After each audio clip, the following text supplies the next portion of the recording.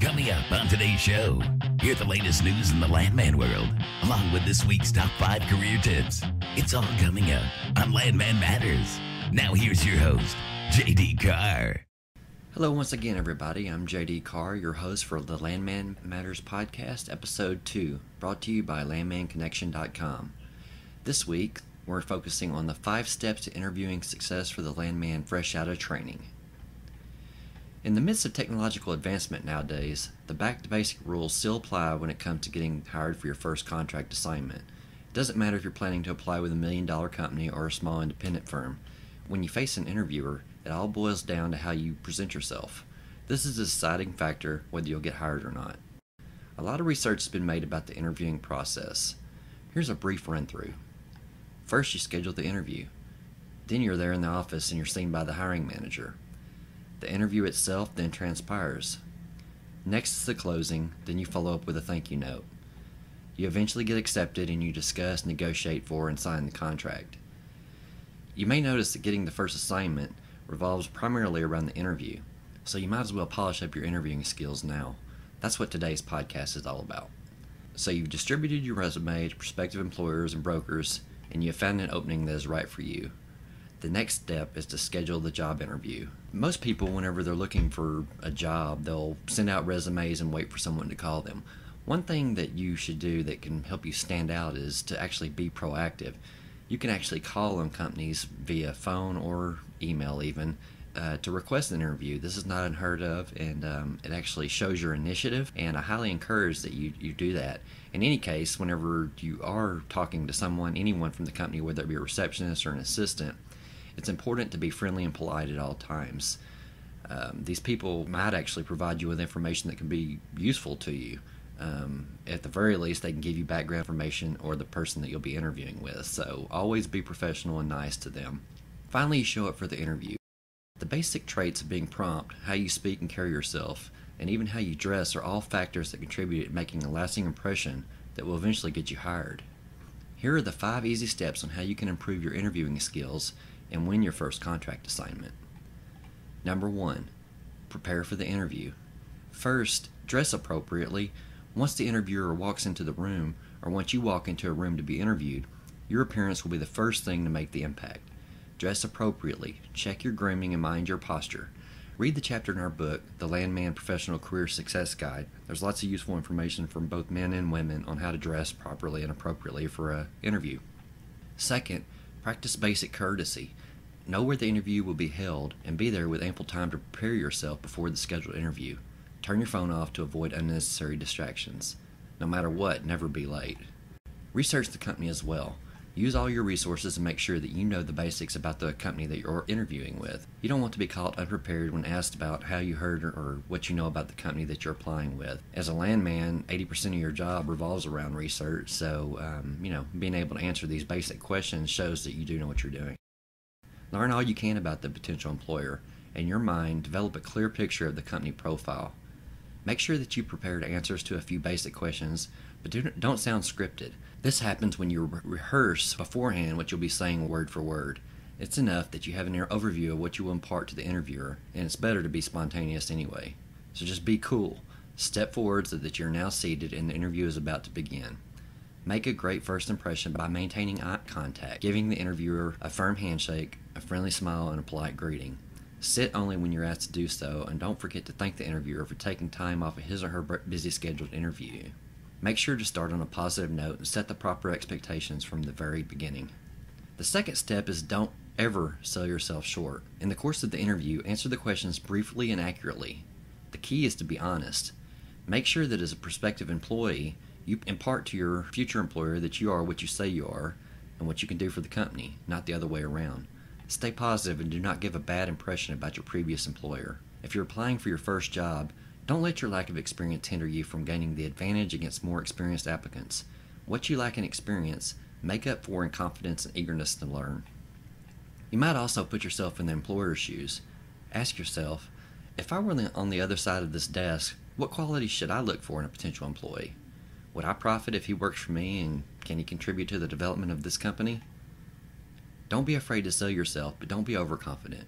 Just project an air that you are sure of yourself and your capabilities as a professional landman, and you'll be fine. The third step is to ask questions. Should you encounter a difficult interviewer, don't be intimidated. Anyone who doesn't let you put in a word edgewise should be lightly reminded that you should do most of the talking, since he is the one who needs to learn more about you. The fourth step is just to wrap it up. As you near the end of the interview, make sure that all bases are covered. Now is not the time to discuss or even ask about the salary and the benefits that you'll receive once employed. Unless he or she brings it up, then it's okay. There's ample time for that once you get the position and you're discussing the job offer or contract. Wrap things up summarizing your strengths and pointing out your positive traits. Finally, as you end the interview, make sure to thank the interviewer again for his or her time, thus leaving a lasting impression.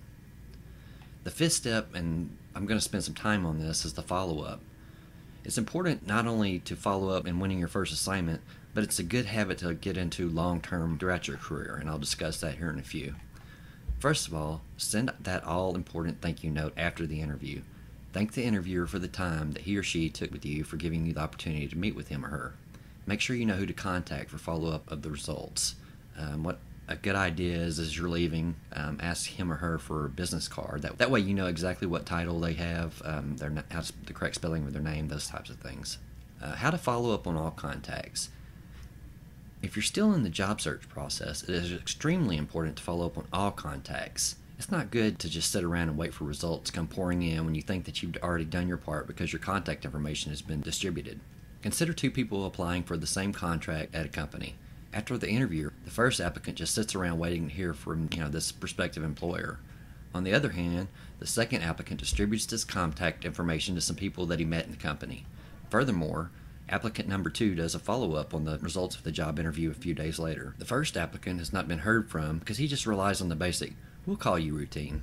Who do you think will have a better chance of getting that contract? Even though the first applicant might be more qualified, since he or she did not follow up or even send a thank you note to the interviewer, in the end, applicant number 1 is likely not to get the job. If you're still waiting for that job offer and you don't follow up on your contacts, your chances of getting your first assignment become slimmer. In the landman business, following up on all your contacts is a surefire way to spread the word about you, your business sense, and expanding your horizons. If you're still looking for a job, here are some more tips on how to follow up on your contacts. Send a thank you note right after the interview, ideally after a couple of days. It's also appropriate if you want to send an email. That's a good idea as well. This is a way of getting the prospective employer to hear from you again and keeping you fresh in his or her mind. Should you not get hired for the current position that they offer, someone from that company will likely keep your information on file for future consideration, so that's not a bad thing.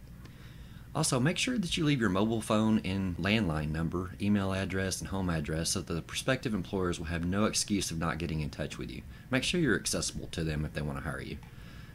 Be accurate in getting the contact information. In return, when you place their information on any letter that you send out, such as resumes, thank you notes, email, always avoid typographical errors and make sure that you have their names correct. See to it that everything is in order. Some companies do take a look at your character references, so alert the people on your list that they might receive a call from your prospective employers. Also, always be on the positive side. Should you not get hired for a particular position, you may ask the people from that company for referrals to other companies, or at least keep you in mind for future hiring. Long term, whether you're just starting out or have a couple of assignments under your belt, get in the habit of staying in touch with all important contacts. For example, you go to an AAPL meeting and you have distributed a lot of business cards. Don't just stop there. These people might actually bring big contracts your way, so it's important to build up a strong business relationship with them. So that's it. Apply these 5 fundamental interviewing techniques when trying to land your first contract assignment. I can't promise that you'll get every job you apply for, but I can promise you that your chances are way better if you follow these steps. Now, moving on to LMC business. If you're listening to this podcast on iTunes or elsewhere, I strongly recommend that you join our free network at landmanconnection.com. You'll find a ton of resources to make you a more successful landman. We have a professional job board with new job listings updated daily, hundreds of free resources, a complete networking system, and so much more. We even have a pro landman gear shop. We'd love to have you join us if you haven't already. Be sure and join me next week as I'll be discussing 5 steps to becoming a better negotiator. Negotiating plays a key role in determining whether or not you're going to be a successful landman or not. I'm going to teach you the top 5 ways of becoming a better negotiator, so don't miss the show. Until next time, everyone, happy assignment hunting. You've been listening to Landman Matters, brought to you by LandmanConnection.com, the #1 network for the professional landman community. Everything for today's professional landman.